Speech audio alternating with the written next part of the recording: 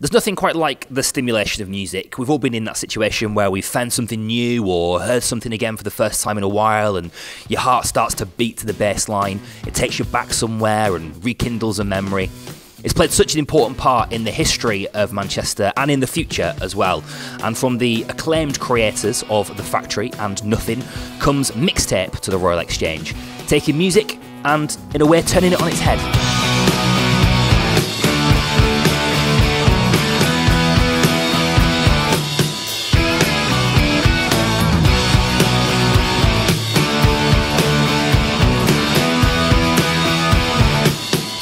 So the show's called Mixtape, and Mixtape has an A-side and a cassette tape has an A-side and a B-side, and that became a really interesting concept to us in terms of making the show. You know, the A-side of Manchester is all the things we know about it. What's the B-side of Manchester? And actually something becomes really interesting if we turn over and listen to the album tracks or the bonus tracks, the things that we don't normally listen to.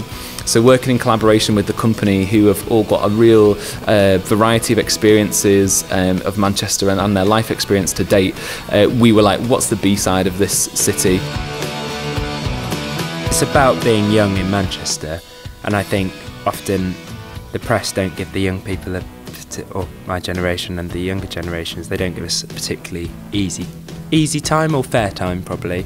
And I think it's just putting those stories on stage. You know, there's lots of big issues that everyone's sort of facing within the company. I think it's about those, and they're seldom seen, especially in theatre, sadly. Like, you know, we need to put those at the heart of good theatre, I think, and good stories. The action happens around the audience. We want it to feel a bit like a Jack-in-a-Box playground, so the actors are all at different heights, different levels, and they surround the audience, and then you don't know where the action or the music is going to come from next. One of the lines in the show is "You are us and we are you," in relation to the audience, and so yeah, they were our missing piece that really helped it pop. Some of the reactions that were visible, audible gasps, which was great, and you just go, yeah, it is really powerful and really, really important that we tell those stories. So that the whole feeling of the show hopefully recreates that passion and urgency that you feel when you're at a gig, you know, and how alive you feel to be in the middle of a crowd, and how music affects you in that way is what we're hoping to recreate. When I got the email saying, could you sort of make Manchester music, and you sort of look at that, the history, just, you know, in pop music alone is insane. So it's sort of, where do you start, which is quite nice. When we were in rehearsals, they gave me a load of artists that I hadn't heard of, unsurprisingly, and then you sort of go and listen and work it all out, which was really, really fun. It literally was quite nice because we could have all sorts of styles of music in there. There's rock, there's sort of rap stuff, R&B, do you get me? You name it, it's in there, which is really, really fun.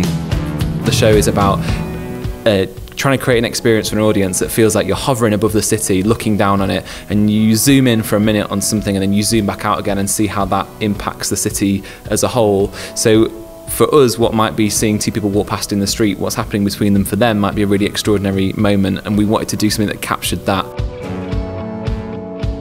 If Mixtape's their first experience, I really, really hope that would be something for them that will make them want to come back again. If someone is going to spend money on a ticket, you need to give them a reason to go, and that is part of that live thing, that you can, everything is live. This show will be different every night, and I think that's quite exciting. Often I think you'll go to the theatre and not see yourself represented on stage, but we really hope that in there, for a lot of our audiences that come, they will, maybe one of the first times they've gone to the theatre and thought, I see myself in this, and I see myself represented here, and not only that, I see the feeling towards my city represented here. And if we can do that with this show, hopefully that will be a brilliant hook in for people to come back again and to experience other theatre.